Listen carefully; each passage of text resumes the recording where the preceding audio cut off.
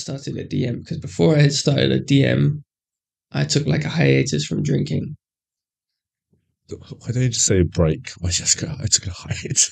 Fine, I took a break from Fine. drinking. Just put the microphone a bit closer to your mouth. No, I'm going to move further away now. I know you don't You're like an stuff asshole. close to your mouth, but you're gonna have to do it today. I love things in my mouth. Thank you very much. Sure you do.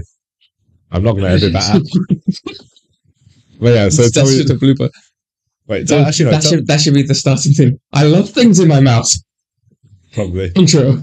Right. Tell me actually how you started as a bartender, and then we'll move on to the DM phase. Sounds good. So, as you're well aware, as we've spoken about it many times before, you know I started at the European Bartender School, much like yourself. Absolutely. Did their month-long course, which for me, who was someone who wasn't sure what they wanted to do after high school, like whether I wanted to go into university, I did try college to do a higher education course. Yeah. And I found after 6 months I was not interested anymore. It wasn't for me. Just studying in that kind of format was not how I function well. So I heard from a friend about the bartender school because she'd done it previously. She said it was a lot of fun and you just get shit-faced. So I was like... Was that why you joined it? Yeah. Well, I joined it because I wanted to learn. I was like, no. She was like, you learn a lot and you get shit-faced. So it's the best of both worlds. Best of both worlds. And so I was like, cool. Plus it was like, in my head, I was like, well, if I like it, then I've now got a practical experience in a job that could last me a long time. Yeah. So I did the course, passed it, went back to Switzerland, came back a month later to do the next course that they offered, which was a flair course. So I got a yellow certificate. Sorry. I think, yeah, yellow certificate, orange, because you got yellow from the first course. So it was white, yellow, orange. I was about to say purple, but I think purple's the first one, isn't it? No. Purple is like one of the harder ones to get. Are you sure? Yeah, purple you have to have won a competition for. No, but that's what I'm saying. Purple was the most prestige one, isn't it? No. Most prestigious. Is it black? Is gold. Or black. I didn't even know they had a gold. Gold or black. I don't know if I was recording. It's gold or black. And not recording. I didn't even know they had actually a gold bloody I mean, there's shaker. Yeah, there's so many different levels in flair. It's like karate. You know how you get the different levels. They do it by that, but yeah. I don't know, because for people who don't know, it's like karate. You get different colored belts, but instead of belts, it's shaker tins.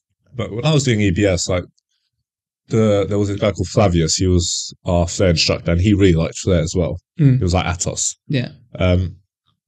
I can't remember what shaker he was on, but he was very good. Like he was on the top 17 in the world, and I can't remember. But I remember us talking about the shakers, but I never heard about gold.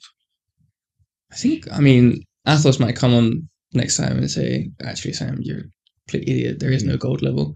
But I know, like, because Tom Dyer, he's considered like there is such a thing as gold level bartenders in flair, and I believe there's only 3 in the world, and Tom Dyer is one of them. Yeah, Tom Dyer is good, like the goat. He's like the godfather of flair, even though he's not, but he's like it. My thing was like when I was doing EBS. Correction, he's like the Lionel Messi of flair, right? I mean, top tier. My thing is, top tier, absolutely. Or maybe the Ronaldinho. You know, Ronaldinho used to come up with a lot of new. Yeah, okay. The amount of creativity he had was incredible. And that was one thing, like when he just popped in one time and we were doing our EBS course, I was like, oh my God, it's Tom Dyer. And then I remember... First time he popped in, I had no idea who he was. And everyone else in my class was like, oh my God, it's Tom Dyer. They're like, he set this whole school up. He's incredible at flair. And I was like, oh wow. Checked the video and went, holy shit. Yeah. Now, when he tries his new tricks, like the creativity side, I'll give you that, is probably the Ronaldinho. But yeah, going forward, you take the EBS course. Take the EBS course. Get smashed. Pass the course, fortunately.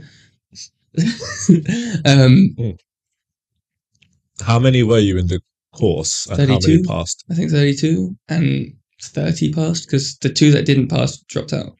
and that was it. Really? Yeah. Hey, it was like 40 when we started and only 16 graduated. Really? I'm not joking. Yeah, Yeah. no, like my course was 32, and then pretty much everyone passed apart from the one guy who dropped out, and then the one guy who had, shall we say, learning disabilities.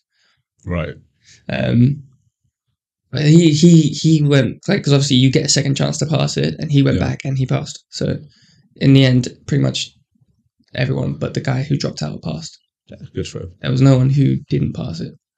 That's in my grade. In my I don't grade. know. But I don't know. I was quite focused actually doing the course. I went out on the Friday when everyone goes out, and actually Atos was telling yesterday last time that he actually took everyone out on the first day, and then half the class didn't show up the next day. I saw the. But no, so we went out on a Friday, and that was the first time I actually went drinking in London and spending my own money. And I spent like, I didn't spend that much, but I spent like 90 quid, right? Yeah. And for me, that was like a lot of money. A lot of money. And what I used to do is when I was doing the course, was like, okay, Monday, Tuesdays, Wednesdays, just get home from the course, study, and Same. then the weekends. Yeah, you know when you do your cocktails, the spec test, like every day it was 5 cocktails. 6. Was it 6? It was 6 in mine. 5 in mine. See, that's probably why your course failed. But yeah, so what I used to do was I used to study them, and then the next day before the test, I'll study them again. And I don't know how, I just started to get a very good way of memorizing them.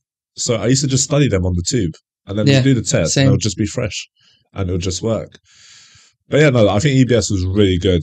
That's why I didn't talk with Atos about when you join the course. It's really good if you never worked behind the bar and you want to learn. You want to also get involved with all these bartenders, you know, the stories, the good times.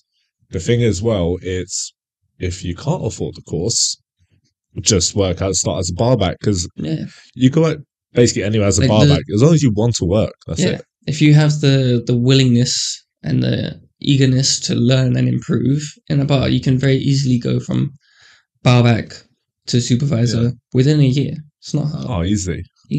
And that's where bartenders usually find themselves. Like, you can tell someone if they're going to be a good bartender by the way they barback. Yeah. I always say it's like every great barback will make a great bartender, but not every great bartender will make a great barback. And I remember there was this bartender that started as a barback, and the reason why he started as a barback because his English wasn't very good yet. I just saw him on his first day, and he's like washing glasses really fast, and I'm like, damn, he's going to be a great barback.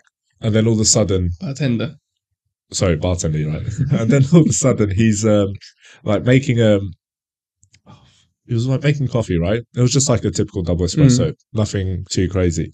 And it gets quiet, and then he asks our supervisor, he goes, Levy, can I make a cocktail? And he's like, all right. And he makes this beautiful cocktail. Like, he used, it wasn't Lanique. It was a kind of rose spirit, egg white, you know, like Hendrick's gin. Yeah. He shaped the garnish. Everything was beautiful. All of a sudden, the bar supervisor just sees it, drinks it, and he runs to the manager. He's like, and he's a big guy, the supervisor. And he's like, I want this guy to be a bartender. And then that guy who is now a bartender, who always was a bartender, he was called Mattia. And to this day, he's probably my favorite guy to work with behind the bar. The way we'd work together was, it was so good. It's just that, it's not that you just don't have to say backs around him, but when you're sharing a station and you're just in sync. Yeah. And it's really good to have. Like, with you, it was great, but what I enjoyed more working with you in different apartments, because each of us had our own responsibility, and that would make the entire venue work. Like, I didn't have to worry about the bar, and you probably didn't have to worry about drunk people. I don't know. Well, of course you do. You always have to. I mean, you've always got to be vigilant for them, but most of the time, that was the nice part. Like, if I ever said, just get rid of this person, boom, gone. Yeah. Gone. No. That one, I remember that one time the guy just made me lose my cool because he kept just sticking his hands in my glasses. And I was like, mate, I'm making drinks for other people. What are you doing? I'm not even making drinks for you. And you're sticking your dirty hands inside all these glasses. Oh, bro. Remember the time when I called you over here? I just went, get this fucking cunt out this bar. Wait, I was so confused when you told me that, because What do you mean? Is he trying to get the ice cubes out? Is it too much on his drink? I didn't know. It was just Yeah, I was making Long Island iced teas. yeah, but he just kept putting it out. For not even for him, for people on the other end of the bar, and he's just there with these grubby bits going, get that ice out that glass. That's too much ice. I'm like, oh, you didn't want to have a good instructor? You got one. Yeah. No, that was yeah. But then you got to be careful when you're kicking people out, mate. I have the most embarrassing story ever. So you know when you're like in a busy bar, and most of the time managers are just collecting glasses. So I'm trying to collect glasses, and then I see this glass, and I don't know if it's finished or not. And I look at the guy just looks at me, and he points at the glass, and he goes, "It's MD." And I'm like, "What?" He's like, "It's MD, mate." And I'm like, does he even know that I work here? So you know, it's right. He's on drugs, or there's drugs in his drink. So I was like, mate, can you come outside with me for a second? He's like, okay, sure. He's very confused. I said, look, mate, I'm not going to let you back in, and I'm very confused why you're telling me this. He was a Scottish guy. Like, you can't be telling me you've got drugs on your bloody glass. And he goes, no, mate, it's fucking empty. I got so embarrassed after that. I was like, I'm sorry, mate. Let me get you. I got him like 2-3 drinks after that. The guy laughed at the end of the day. It was a good sport, but mate, it was so embarrassing. It's like he just goes like, proper Scottish, it's fucking empty. I'm just looking at it like, oh. They're like, oh dear, right, yes. Have you ever had to cut off a friend? No. I've been cut off by friends because I was a state. Yeah. But I don't think I've ever had to cut someone off. Because normally with people who work in the industry, they know when they're getting... Oh, yeah. Massively. Like, they either know they're there or they zoom straight past it without realizing. Because, you know, they probably haven't eaten or anything. But no, I've never had to be like, you're cut off. Jokingly gone like, you're cut off. You're not getting served anymore. Yeah, it's every day. Never had to intentionally cut someone off. Are you going to cut me off absolutely when I go visit you? Every time you come in. Fantastic. Yeah. So nothing has changed? No. Great. No. I'm not going to pour you a drink. I'm going to just give you ice cubes and you can suck on those. Before yesterday. And you know when you're a new bartender, right? So these guys are there, he's doing his free pour test, and when he's like trying to free pour the bottle and then he like tries to get off, like the bottle hits the shakers fall. And look, we've all been there. Exactly. We've all been there. Exactly. So I remember he was doing it and like he felt quite bad with it. And I was like, yeah, mate, it's fine. So I just went to him and it's like that. Grab the bottle. EBS sodas. Just relax your wrist, turn it. Because when you're pouring, you don't want to be like squeezing it. Like you want to like let it loose. And then I'm like, tell him to do this.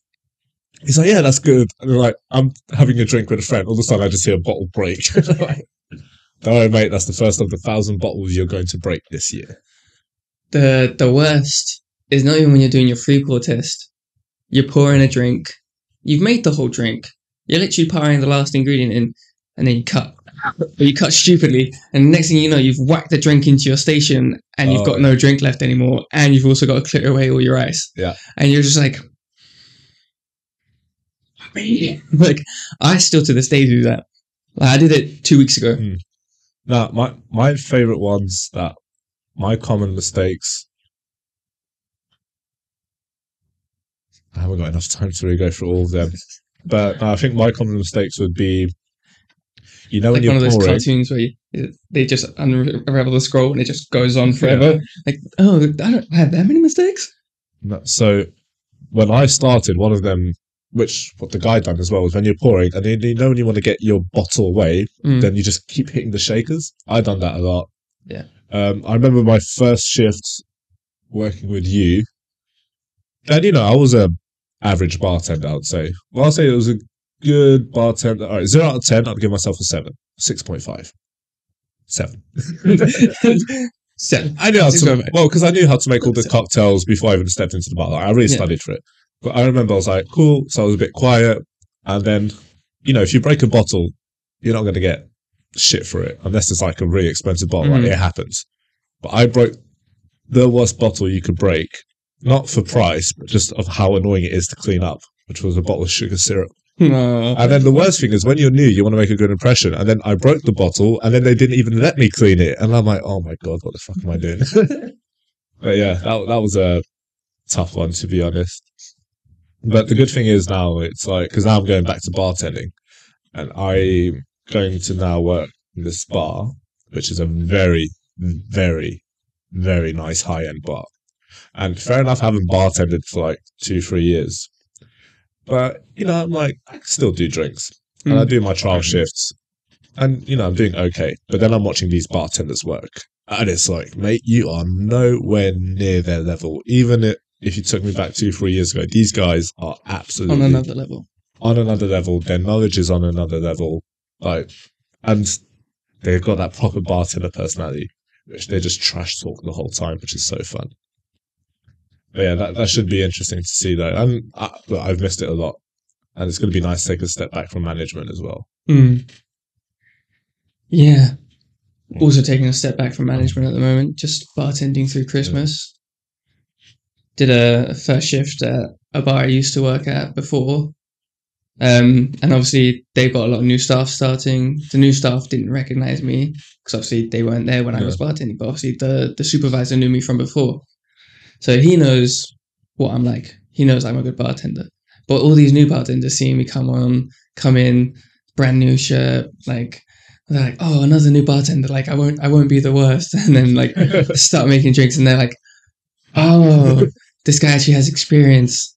Like he knows what he's doing. And like one guy I told him how to make a pisco sour because like it's not on the menu anymore, but it's a classic in that place, like one that they've made in the past.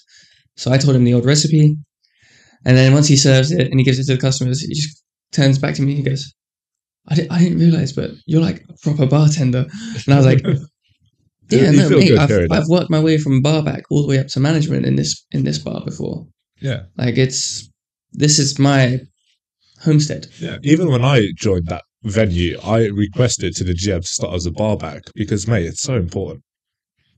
Like, it's very easy when you're making drinks, but I remember when we were working together, and we had a fucking amazing team back then. I remember when it was quiet, bartenders would just leave the bar and just go collect glasses. Yeah. I remember Seth. Seth when he was in the dispense, like, it was a quiet day, and then he just grabs all the fruit we bloody have, and then he's just chopping everything up. Seth was one of the first bartenders that I really, really loved watching because Seth was very, like, kind of like a robot. His pour was always perfect. Like, it was just so nice to see him work. And then also the double shakes. I think when you go to cocktail bars, everyone's shake is unique. Yeah. But the double shakes, it's beautiful. I love to see everyone's double shake. His was good. And then you kind of get inspiration from others. When I came in and I'd done my double shake, you guys just made fun of me. Yeah, because you guys like, what is this? You're trying to wank off two guys at the same time. And the thing is, because you always like aimed it at your face, so it was like, mate, what are you doing? I mean, to be fair, like you have to keep it up here, but like everyone has their own little nuance, their own little flair to it, and that's what makes bartending. Yeah, no two shakes. Well, okay, yeah, some two shakes are the same, but everyone has their own little way. Like you get taught one way, and then you start working out a way that works best for you. I feel like my double shake is very unique. Yeah, I don't feel like many people shake the way I shake.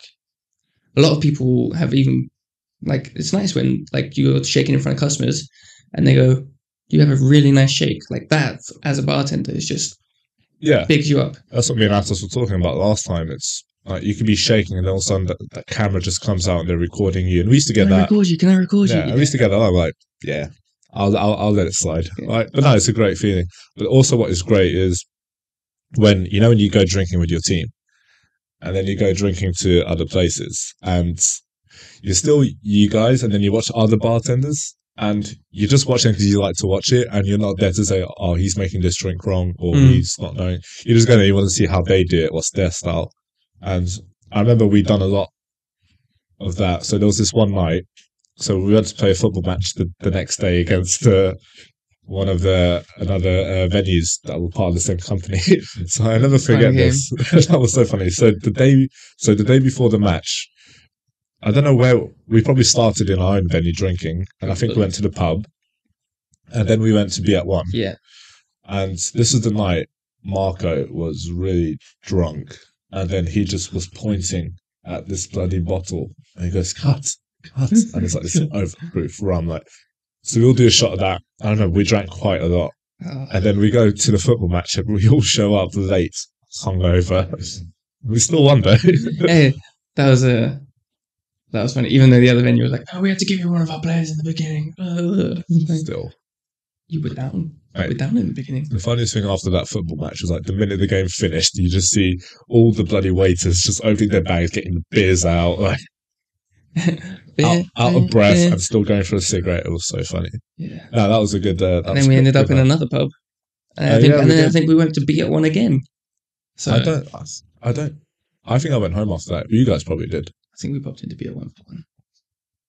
Yeah, that was. Yeah, I got my industry card there. Yeah. Been to be at one for 5 years, and only like a month ago.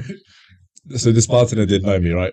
When I asked for a drink, and they said, "Oh, he works in Dirty Martini," and then he's like, "You got an industry card?" I'm like, "Nope," and I don't want one. He was like, "Well, you're getting one." I'm like, "All right, I guess it was time." So we got someone to take a picture of me, like getting the industry card.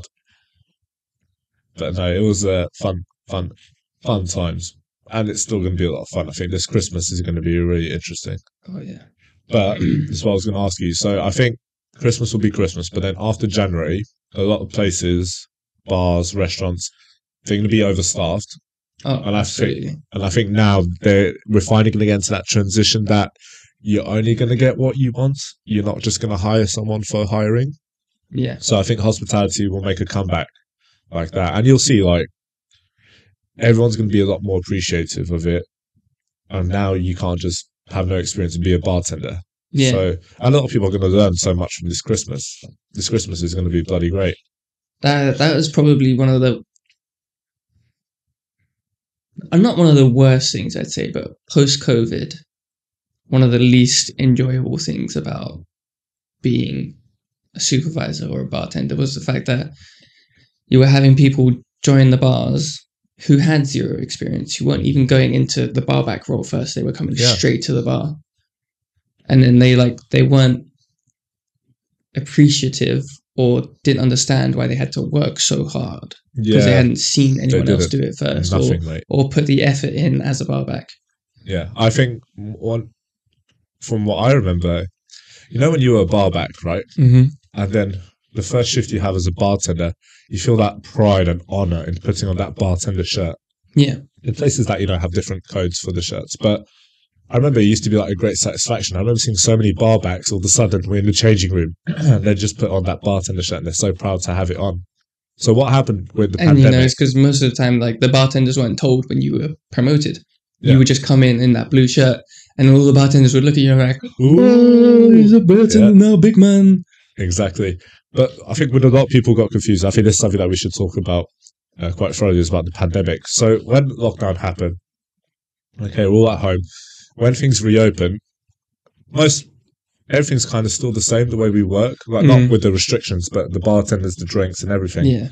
Because at the time, people are struggling to get a job as well. Yeah. And then for me, when it all changed, it was Freedom Day. So when we were open already, but then all of a sudden the economy's opening up, the demand is absolutely ridiculous. Brexit is actually now in effect. So that was a very bad combination. And then what happened was, this is why 99% or even 99.9% of establishments in hospitality struggled with staff turnover, just quality of staff they were getting. Because, every time we had new staff, they were all from Eastern Europe or just Europe in general. You would rarely get an English bartender or an English barback. I mean, the first bar I started in, 80% Italians. Yeah, same. Mine was Italians, Hungarians. 80% Italians. We get Polish. Me and one other English person. No, sorry, 2 other English people. Yeah. And then the rest were others. Yeah, when I started, they were all Italian or Hungarian. Literally, that was it. But so what happened was, then all of a sudden you have all these job openings and people are just looking for a job. And then people, I can do bartending. And they kind of lost what we loved about it, passion of it, the working hard. And they thought it was like, just go to a bar and make drinks, which it wasn't. And this, I'll say now, it was the worst time ever in hospitality. Like, the amount of people, because a lot of people you get were people in uni, and they don't really care, and they don't even need the job to pay the bills. So Exactly, because they the get amount of people that would call in sick, the amount of people that just wouldn't even show up to interviews. You'd book 100 interviews, 5 or 10 would show up. Yeah. Like, that is literally like 5 to 10% of interviews would show up, and then 10% of those 10% would actually get the job. So that was really hard for everyone, and like, you know it better than anyone how much it was a struggle. Now, with that being said, yes, it was very stressful and a very difficult time for us, but it also has made us be very good with the managing and the training new people. And I think now, post-COVID bartenders, when they're going to be learning with pre-COVID bartenders, they're going to be actually quite comfortable. And I think they'll feel a lot more support than previously. Although I think you need the tough love when you are starting to bartend. But yeah, I think we are going to go in a very good direction. I think that there's already more applicants to be bartenders. Flaring's getting popular again. Cocktail competition's starting to go up. London Cocktail Week was really popular. Like, just random people were saying like, "Oh, we're here for London Cocktail Week," and they're not even bartenders. Yeah. Only issue with London Cocktail Week this time was tube strikes. Yeah. I remember the place I was working in, we cancelled our London Cocktail Week cocktail specials that we were doing just because. Oh, you would do specials? Yeah, we had a whole range of like different Negronis, and then we ended up having to cancel because no one came in. Because where I was working, it was very not touristy. It was more it's quite business work. It was just corporate, you know. So all these corporate people who weren't normally coming in to work weren't coming in because of the tube strikes. They were all remote working, which one is another downfall of the hospitality industry, this remote working, because then it means no one is forced to come central London anymore. Yeah, I realised a lot of that as well. Like, one of the best things about our job is the way we get to interact with customers. And you know, when like we used to do these cocktail classes, where we'll take customers behind a bar, like 10 of them, they're all booked. Yeah. And they'll like make these 2 cocktails. I used to love doing them. They were really fun and engaging. And then with the pandemic, we started doing them over Zoom. And I still love doing it. It was one of my favorite things to do. I used to do like once a week or sometimes twice a week. And I love doing it. But then you got to kind of realize, like, it's got to be fun and engaging. But then some of the groups you're getting, because these are mostly companies, like a lot of them are just like a group of family members. Yeah. Or you're going to have just like these girls in their early 20s who just want to have that cocktail, catch up with friends. Or you're going to have these lawyers, which are the worst ones you could have for cocktail class because they are so serious. Like, God, what was it? So when it became a part of pouring, we were doing an espresso martini, and I think I told them to pour half of the bottle of vodka, and this guy just poured the entire bottle. And his name was Drake, and I was like, okay, it looks like Drake knows how to party, and then everyone just quiet. Like, every single lawyer is just quiet, like, we're just doing this. No comment. And I'm like, tough crowd. So it's not me, like lawyers. Actually, like, you're not in court. You're with a bartender. like, you can tell me what kind of partying you do. I'm not going to use it as evidence against you. It's like probably done the same or worse. Like, no, the worst part is when we done the cocktail. And, you know, we have a try, and everyone's like, "Oh, that's nice," or "Oh, it's a bit too sweet." All of a sudden, I try it, and I'm like, "All right, guys, what do we think?" And then everyone's just like, not a word. They're just like, I'm like, okay. It was meant to last like an hour. That cocktail class lasted like for 25 minutes because you just had no interaction with them. But that's the type of people you meet. Like, my favorite is Americans. I love having American customers, and you have time to talk with them. They're so fun and enthusiastic. Especially, like, yeah, it's true. Americans, when they come over to London, very, very happy, very much, oh, wow, it's great to be here. No, and then you get, like, the English people, like, you just hurry up and make my drink, please. I hate my life. I'm just here to drown it in sorrow. That's true. That's why we've got pubs everywhere. My favorite. But we need this. It's a stressful city. For that, though, is like you could tell someone didn't want to have to wait a while for their drink, but they didn't know what they wanted to drink, so they'd ask you for a recommendation. And obviously, you remember the Rock My Rhubarb. Great drink to give someone who's not expecting it. Yeah. But Long like drink, making it. bright Easy pink. pause. It's either Just 15 pour an it hour in. or 30. Yeah, no. 50. Yeah, Yeah, it was 15 or 30, yeah. Yeah. Easy measurements. No, I liked making that drink, but now, if I would go back to when that cocktail was on happy hour, I know, can I get around my room? Because you got to go like get 3 bottles and you're pouring at the same time. But no, it was a great cocktail. I was speaking with this bartender yesterday, and he was telling me about this. I'm going to get a few ingredient wrongs, but the cocktail he described reminded me of one of my favorite ever cocktails created by Mr. Matt Greenwood, which was the rum latte. So for people who don't know, rum latte was a cocktail that would have Kahlua, correct me if I'm wrong, Kahlua, Gosling, creme cacao, white Mozart, espresso. Yeah. And then chocolate shavings on the top. And chocolate bitters. And chocolate bitters. I believe so. Yeah, there's two dashes of chocolate bitters. Fair enough. Yeah, I love that cocktail. So this bartender, Andrew, was telling me like a similar cocktail, but with amaretto, a lot more like, he'd go very, very into detail with it. And then he's saying how he'd prepare it. And I'm like, bloody hell, that would be really, really nice. And I said in the last podcast in Battersea Power Station, Control Room B, they've got a similar one. Like, there's this thing about coffee and chocolate that just goes so well together. And even like with amaretto, I know you can't drink most of it, but yeah, coffee and chocolate do go very well together. But I do think it's also, you have to be spot on with the measurements. Yeah. Because otherwise it's... Do you know what I saw yesterday? It's not niche enough. I saw I hate Campari, that's why I don't like Negroni, but I saw a Negroni sour. Interesting. Very interesting. I would never drink that because I hate Negronis. Where's that? This is this page on Instagram. Just a page on Instagram? Yeah, no, but this guy is very like... Did it have the specs underneath of how you would make it? No, like, it shows you how to make everything. Like, yeah. And he's like, you can tell he's a proper bartender. His cocktails look amazing, but the quality, and you can tell he knows what he's doing.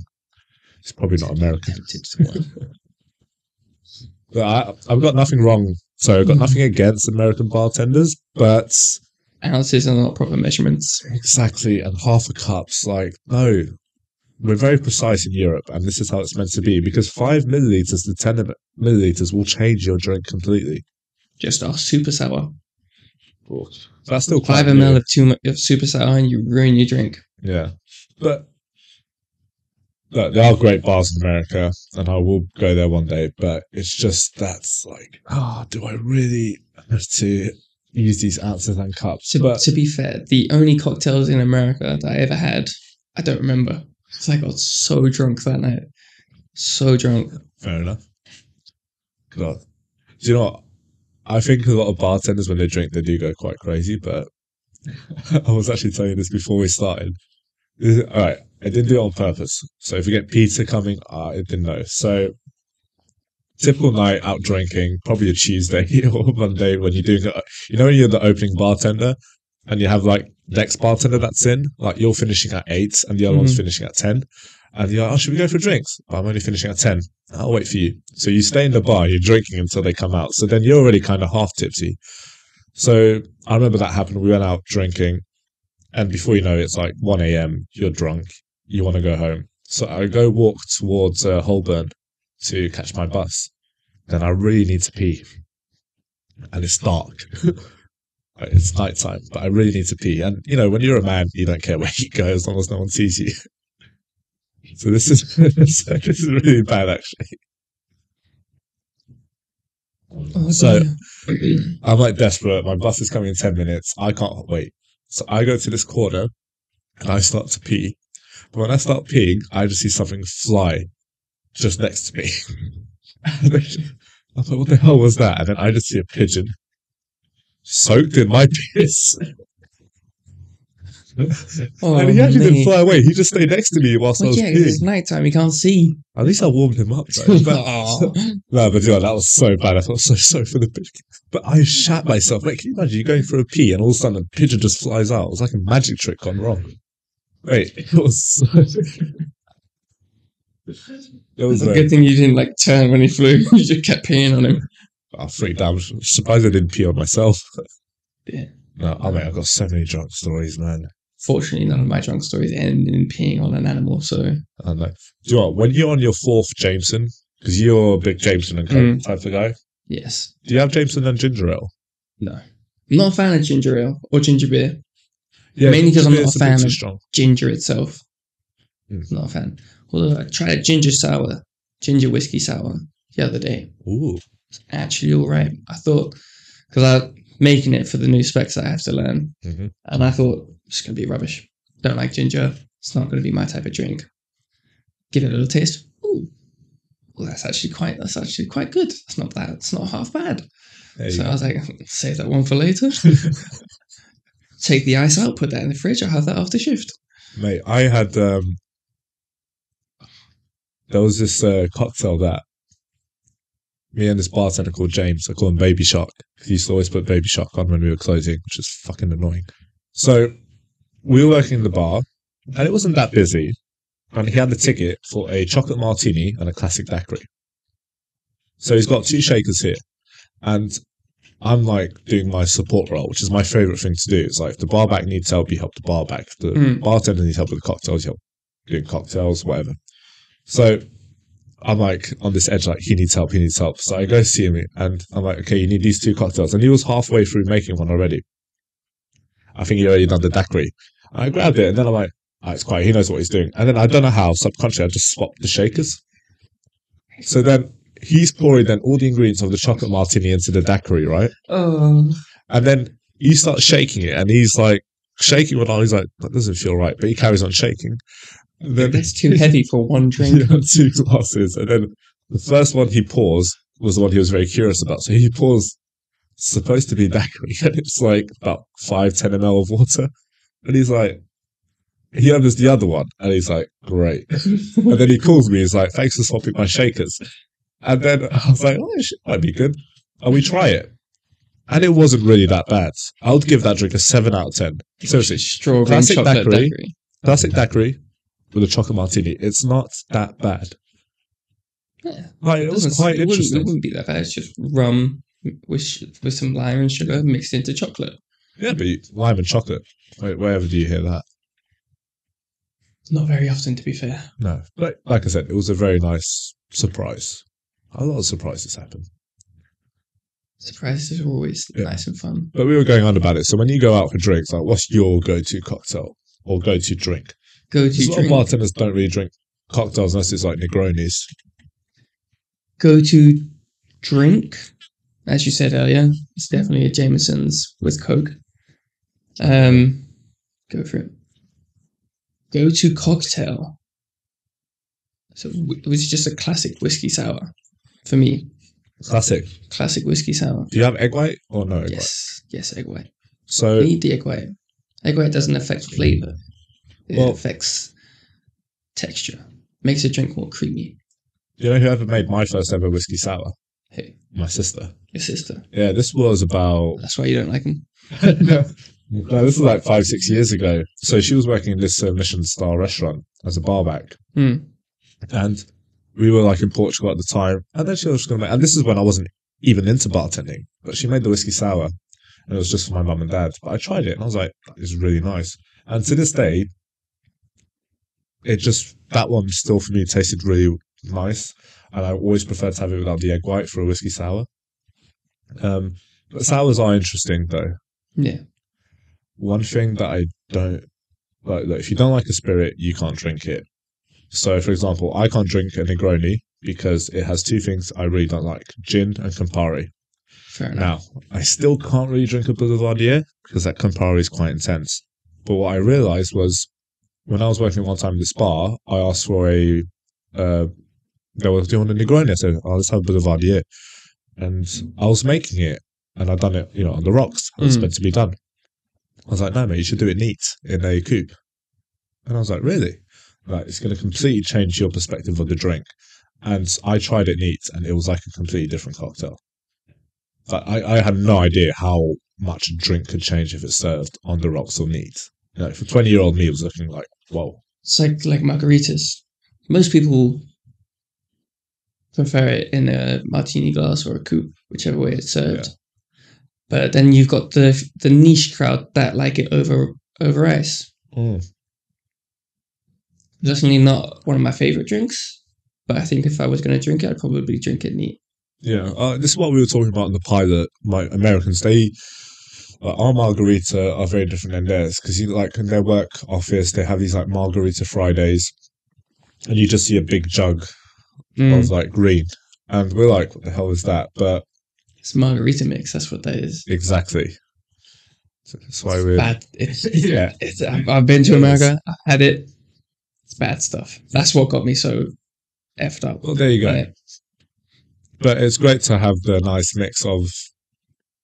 You can have the sweetness or not, but it's still not what you're really looking for.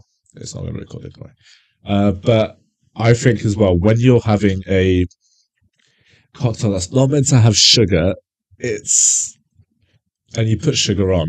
Yes. No. I don't know. It's like, okay. Americans like things sweet. Yeah. That's their whole culture. Everything is sweet. You're really the wrong person to ask this, but like the espresso martini. Yes. I know you don't like it. No. But you kind of get the sense to it. I get it. Yeah, it's meant to be more bitter than anything. Yeah. Like, so my point with the espresso martini is like, I don't put sugar in my coffee. I used to, but I decided not to, and it's changed my whole perspective of coffee. And like my favorite espresso martini, actually the one I made yesterday on my trial shift. Actually, no, I just done it pretty straightforward. I just done a bit amaretto. But my perfect one would be dash of Baileys, 10 of amaretto, 15 Kahlua. Dash of Baileys, that's but no good mix. Yeah, but I tried to do more Baileys, but it wasn't as good as I was expecting. And even like with rum, so again, this bartender is bloody good. Andrew sent me about what rum to use for an espresso martini.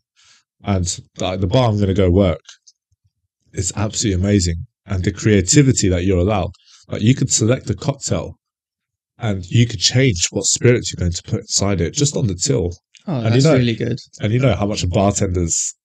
They would if I worked, I'd be like... Because you know a lot of times like people go, oh, could you make like a porn star martini, but instead could you put Grey Goose? And you're like, listen, mate, I can't. It's going to affect the stock. I'm going to get the shit from the boss. It's like, I can, but I have to then charge you the martini price and the Grey Goose, so that way the stock levels stay the same. Yeah. Another thing I was going to ask you, which is, and you're very good with it, you're very good at making people feel very welcome. Pranks to bartenders. So much fun. So much fun. So I've got a good story with you, but what was the greatest prank you've pulled off? Probably wouldn't say it is the greatest prank, but the one that I enjoyed the most was my ongoing prank war with Marco. Oh. And it was basically... Yeah, when you nearly blind someone. No, I'm not talking about that. That's a story for another episode. I'm talking about when Marco used to leave his key fob on the bar, so that way when he went home, he didn't lose it. So every time I started before him, or he left before I did, and he left it on the bar, that meant game on. I'm hiding it somewhere brand new. That was actually very fun. And then there were times where I'd like accidentally leave my bar blade or something like on the bar that you need for everyday use. And so he would just then go, oh, well, that sounds, I'm hiding that back. So I think and obviously like I wouldn't be too mean about it. I'd hide it and then send a photo clue to him and be like, good luck finding this one. And I think my favorite one was when I climbed up onto the bar and I just put his key on top of the security camera. So wait, which one? The one by the entrance? The one by the back door into the back house. That was a good one. I remember another good spot. I put it up there, and I come in, and he's like, still hasn't found it, and he's like, mate, what the fuck is my key?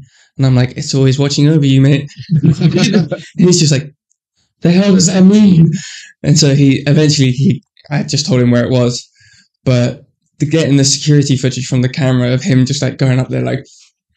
Face right in the camera. It was just so funny. You told me that story because I didn't think about this story for years, but I remember because I was quite new when you guys started doing that, and I thought it was quite entertaining. But the worst one you done to me, I hated it. I mean, we've done a lot of pranks on each other, but this was like Sunday, so it was deep cleaning day. Most of us are probably hungover, and I was cleaning the bottle display, and No, I wasn't using a ladder. I was just on top of the bath, I think. And Sam likes to prank because you're a bit of a cunt.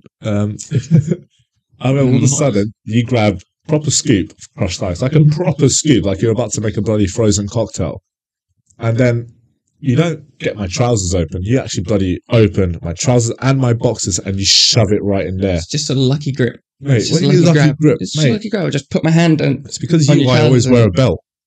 Mate, I remember I just was like, and then I go to the back of house area and it's so cold, and then it gets in, and then I clench, and that was the worst thing I ever done in my life, mate. I probably even have scratches of it. That was so bad.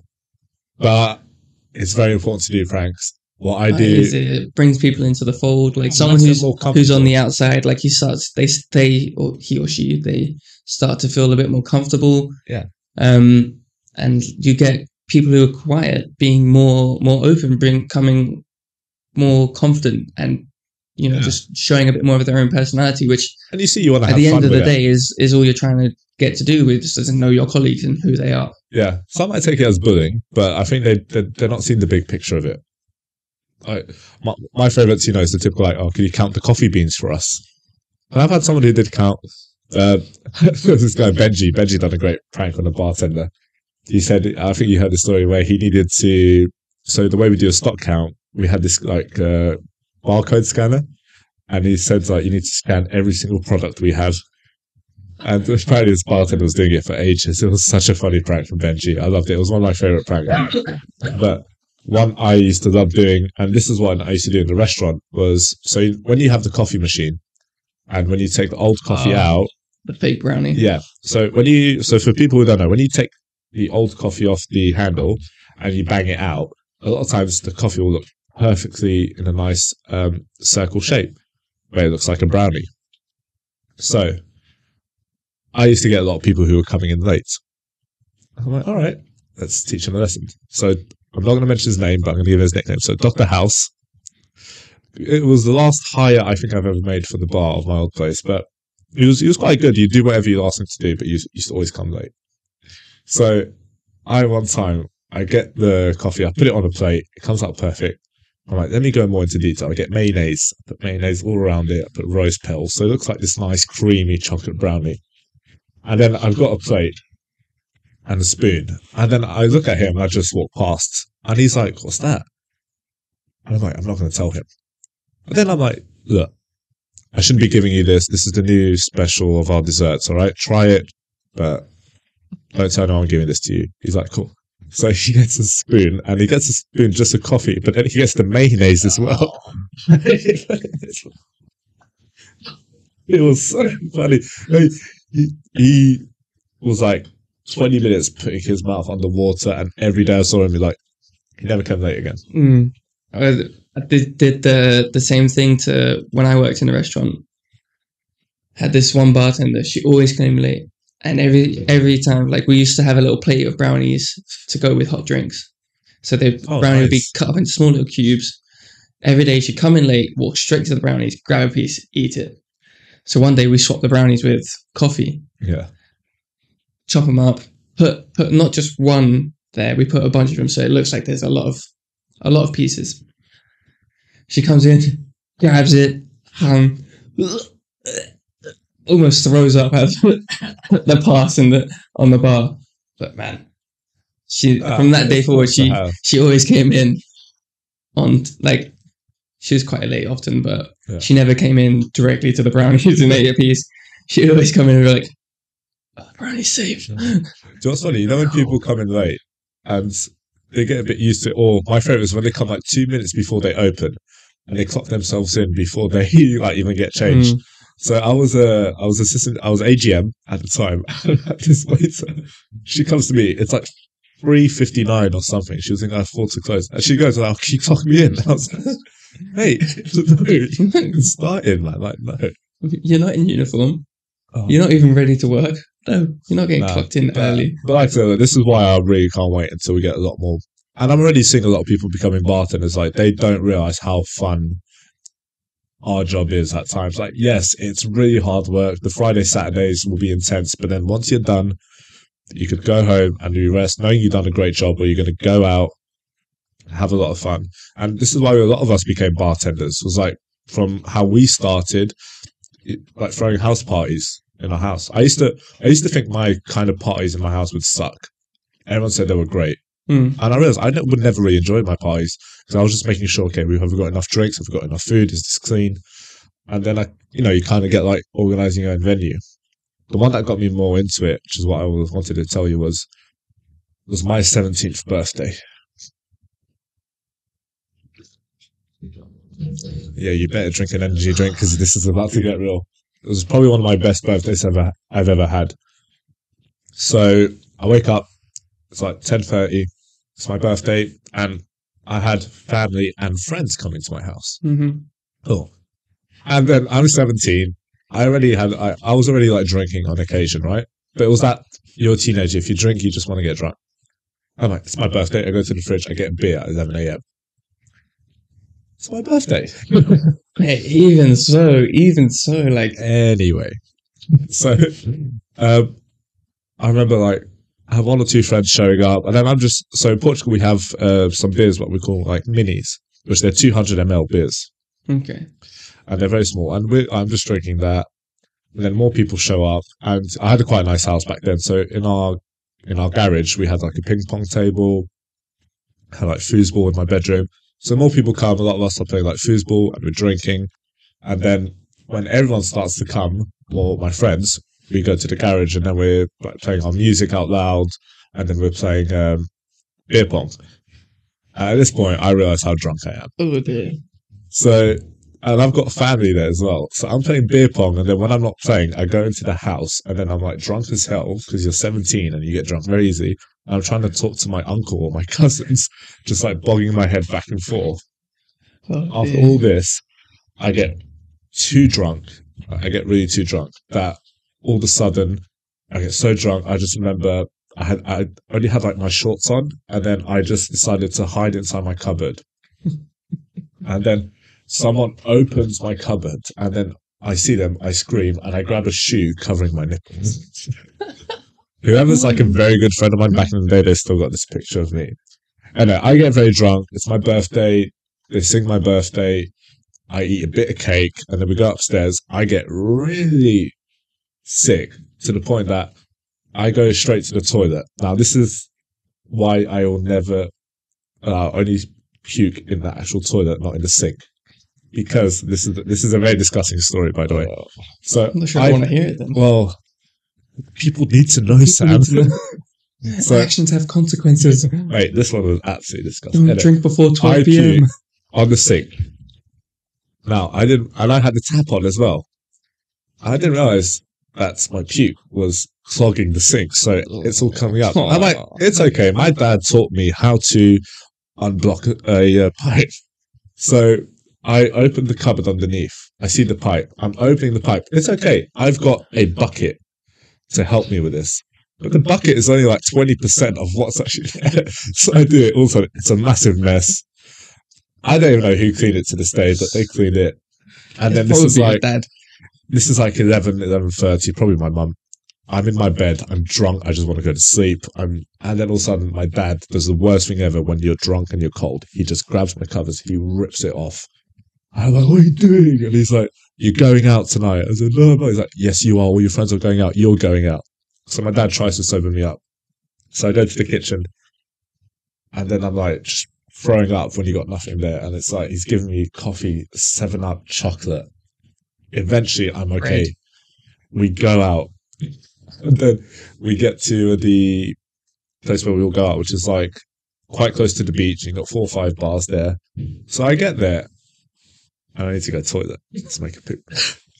Now, there's only one place you could go for a poop. It's actually in the beach.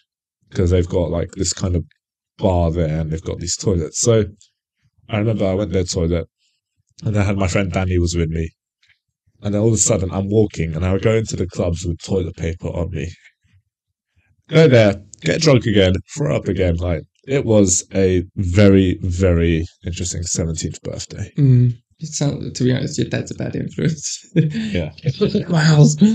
That's what it was. I'm pissed off at you for throwing up in the bathroom and doing what you Get out did. of my house. You get the fuck out of this house right now. Mate, my 18th birthday was funny because in Portugal we have a great thing, which is back in the day, if it was someone's birthday, we'd always go to these like restaurants where you pay €10 and you get starter, main, dessert. Actually, probably not even the starter, but you get main and the dessert. That's really good. You're Portuguese, so you need to get a coffee and wait for it. Not bottomless, unlimited beer and sangria. And not like the rules you have in London where you've got to finish your drinks. No, mate. I remember I went to one of these dinners and this guy just had a jug of beer and he just downed it. And the guys, they just bring another one. I don't know how they make a profit from it. But either way, this is what we used to always do. So maybe it's because they just go through such high volume of customers. It has to be. I'm guessing everyone just goes. And you can make a disaster in their toilets. They don't care. They expect it. So I mean, if you're serving unlimited alcohol like that, you can't not expect that. Oh, can you believe it? That little bloody 18-year-old just throwing up in the bathroom. No, it's that little 18-year-old. No, Do you know what? He lasted more drinks than we thought he was gonna. That's probably it. They probably bet on it. Like, got some 18-year-olds in. Yeah. Which one do you think will go first? Like, I keep knocking everything. Sorry. Nothing's full. Yeah. Right. So it was on my 18th birthday, and then we go to do this thing, and then I'm doing okay because you get used to it at one point, and as long as you just stick with beer, and then all of a sudden, let's get shots of Vitor. Shots are €1, fair enough. Mate, I had like 3-4 shots. I actually sour shots. No, mate, this is like some Portuguese spirits. Okay, I had port wine as a shot, which is not that bad, but then I had something we call aguardiente, which is like the grappa of Portugal, right? Okay. Or the palinka of Portugal. So I had these shots, and this one actually I black out. The only thing I remember was me texting my mum saying, "Can you pick me up? I'm very drunk. This is midnight." And then I wake up the next day, and apparently I still went to the clubs. I got a rose for my best friend, but yeah. I don't know. That's why I now took a break from my birthdays, because they get quite intense. Yes. Once you pass the sweet age of let's say 24, 25, birthdays start taking a toll on you, especially if you party like you did when you were 18. Yeah, but it was great though. Another good thing we used to do was because I'll be out one night, so we got the industry card there. I know when you would have a lot was when all of a sudden you'd hug me, then you slap me. And Sam slaps you because you know you've had too much. So you're like, Sam, I love you, mate. I love you. Slap. Which one of us has had too much? Probably me. No.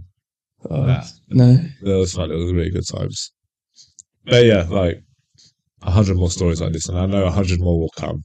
But great things as well is when you see your customers getting drunk like this. And some bartenders get annoyed when their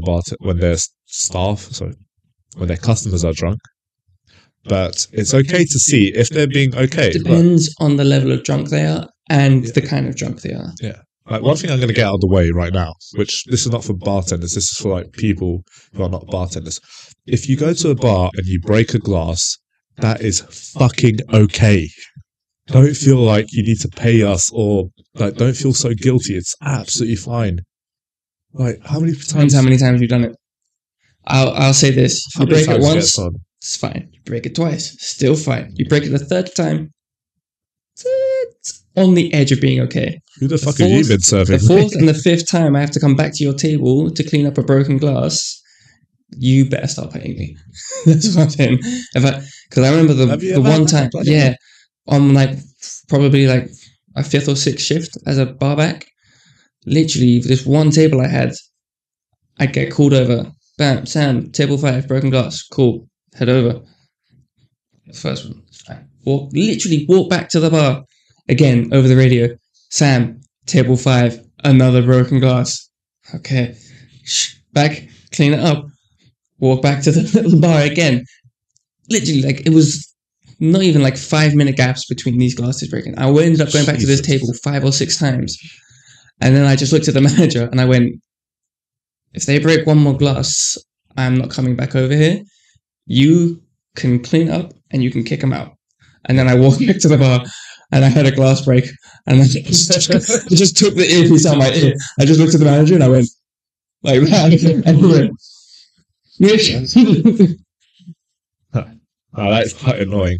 But what's good as well, it's when, okay, we're bartending, not what we're doing, but when you're like doing you got a party and you want to do your own events, then you get your own, you hire your own people to do that. And a lot of them, they are ready for everything. Because a lot of people who work in private events, they know what they need to go through. It's what we like about the Mercenaries. It's the Mercenaries group is when they do their private events, like I was speaking with Atos about it, is, mate, they all say, we've got nothing. We want you to not just bartend, but get everything. And then you'll see like them with like 100 kilos of ice, and they'll get all the beers and all that.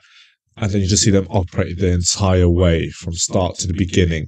And even, so they had these cleaners, right, doing, in case something would break. Yeah. And guess who, when there was a broken glass, guess who would be the first one to clean it? The Bartenders. That's why I love the Mercenaries a lot. Like, they're bloody good with that stuff. And I'm happy to work with them as well because they're part of this. So if anyone wants to inquire about the Mercenaries, even though they are very, very, very busy and they're not taking all the requests, but you're always happy to inquire too. Link will be in the description below. And they'll probably do my birthday as well, actually, next year. I don't know. I might not even celebrate my birthday properly. I don't know. What, We'll just see. in the park? That was Valerie's birthday. No, I'm saying next year. I'm not talking about any birthday. I'm talking about your next birthday. Hire the Mercenaries, get a section in the park.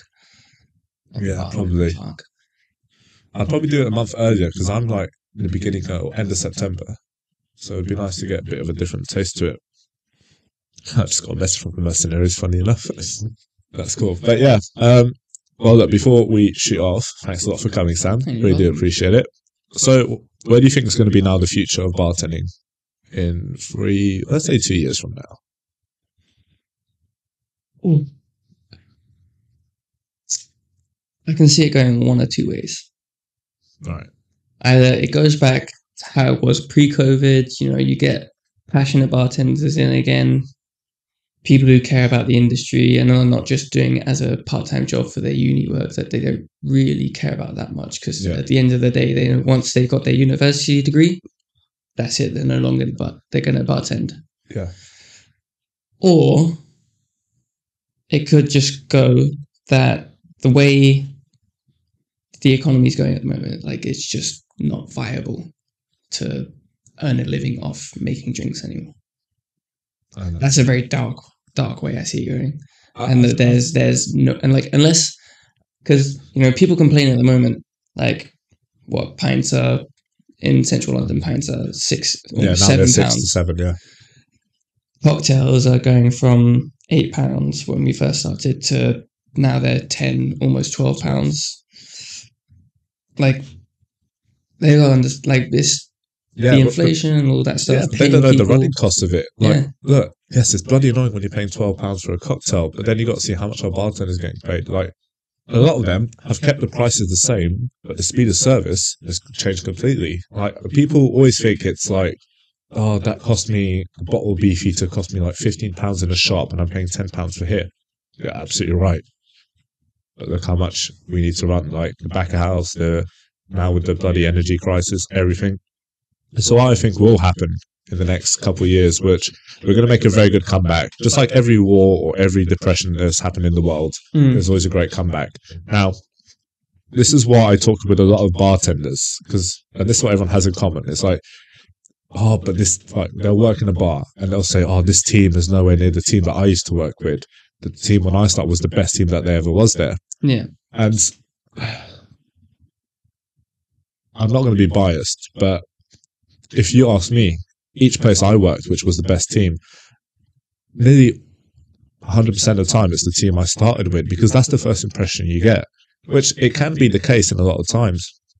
Maybe the standards have gone down, but that first team will always make that impression of you. And I think a lot of people, when they have these new teams on them and they're like, oh, this team has got nothing on that team that I used to work with, I'm like, yeah, maybe that's right, but you're doing fuck alls for them to make it how it should be. So if you're not going to lead by example, then why should they?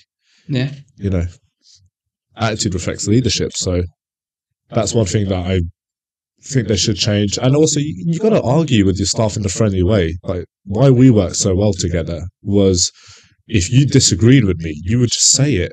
It doesn't matter the title, the position, or if I knew you had a better expertise on it or not. You would just say it. And, you know, we've had a few arguments, and we'll have a lot more going into the future. But then again, it's also like, I remember you started because I used to demand a lot from you. So, yeah. But hopefully we get to... I mean, we're getting there. I think, like I said, after January, we'll really see where things are going. So I think we'll be in a good direction. The post-COVID, should we say syndrome, wears off? Post-COVID syndrome? I call it COVID trauma. COVID trauma, post-COVID trauma.